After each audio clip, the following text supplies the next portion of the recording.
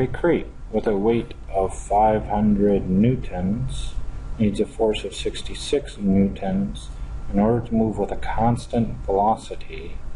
Calculate the coefficient of kinetic friction between it and the ground. Draw a free body diagram. To be honest, I would suggest you draw a free body diagram every single time. Now we know something about forces in that direction. And do we know a force? Yep, force due to gravity equals 500 newtons.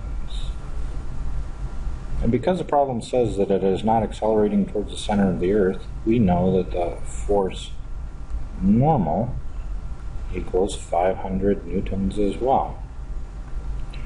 Now, needs a force of 66 newtons, so we know that there is a force push of 66 newtons. But this term constant velocity means that there is also a force acting in the opposite direction known as force friction, and that is also 66 newtons. If it weren't a constant velocity, that would mean that the push was not the same number as the friction, and your net force would be not zero. Alright, we have a free body diagram.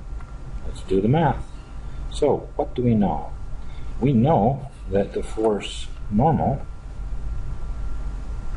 equals 500 newtons, and we know that the force due to friction, and in this case it's kinetic, is 66 newtons, and we are looking for kinetic. Now, most of the times I'd be looking for a unit here, but coefficients of friction do not have any units.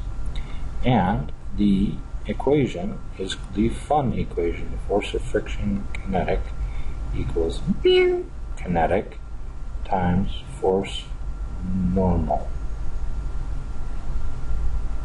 If I replace numbers for letters, force of friction static is 66 newtons equals kinetic times force normal, and in this case that's 500. In order to get kinetic all by itself on the right hand side, I'm going to divide by 500, and that cancels. But whatever I do to the right, I have to do to the left, and when I do my math, I get 0.132.